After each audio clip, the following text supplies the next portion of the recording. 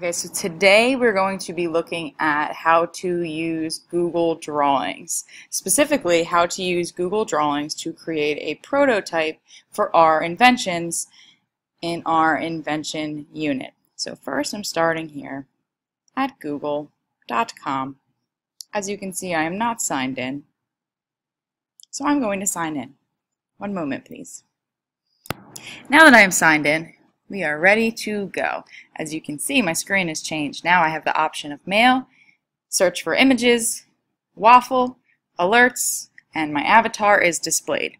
So to get started, let's just go to our Omnibox right here and type in Google Drawings.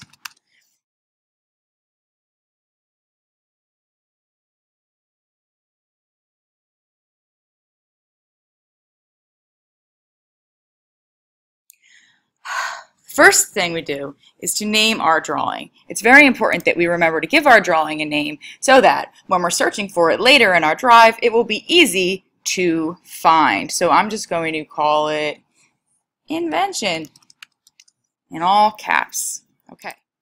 This work area can actually be exported into a PNG document, a PDF document, JPEG, you name it. This is very adaptable right here. So by default we have a transparent background. Also, if you notice, to show you that, I clicked on the little magnifying glass tool right here to zoom in. I just right clicked, zoom out, left click.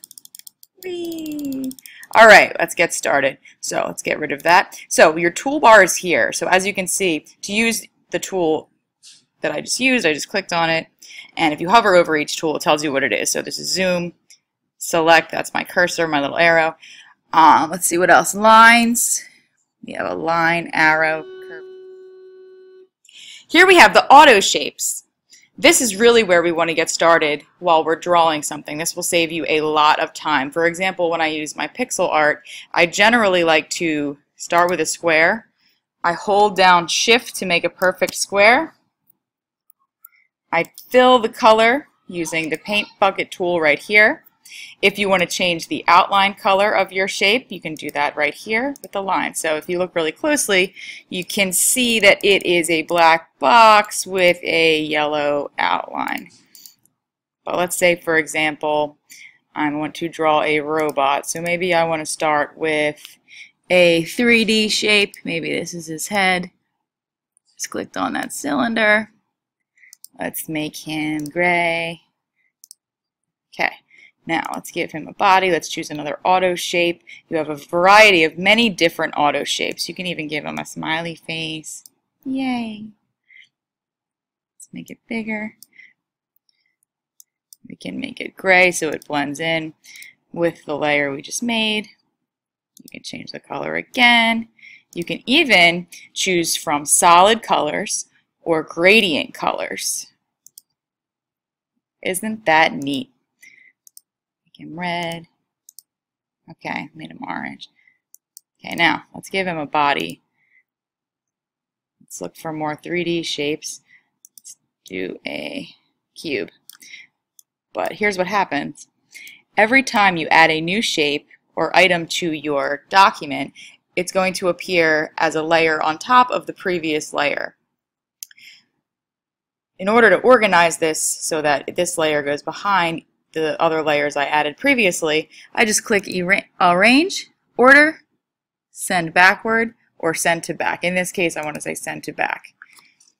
I also use the arrow keys on my keyboard to move my shapes more precisely.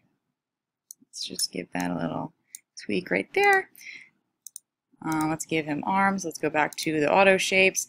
Now we see you have shapes, arrows, callouts, and equations. But let's not get ahead of ourselves. Let's give him some arms. Maybe let's try another kind of cylinder here.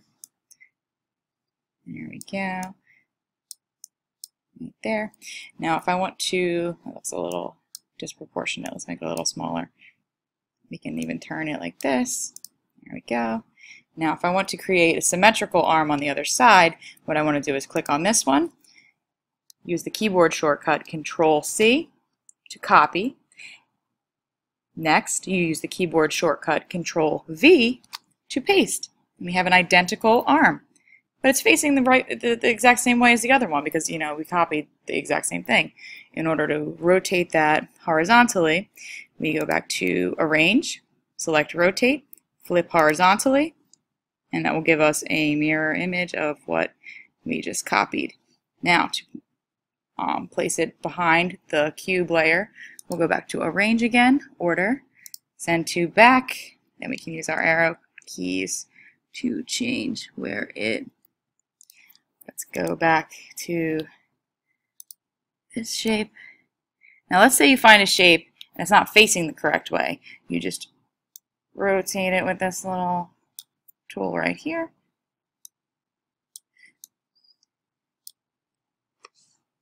Send it to the back.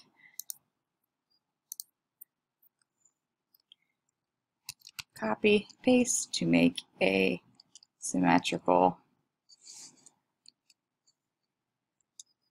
copy. Now I want to send it to the back again. Move it up a little bit. And now we have a robot.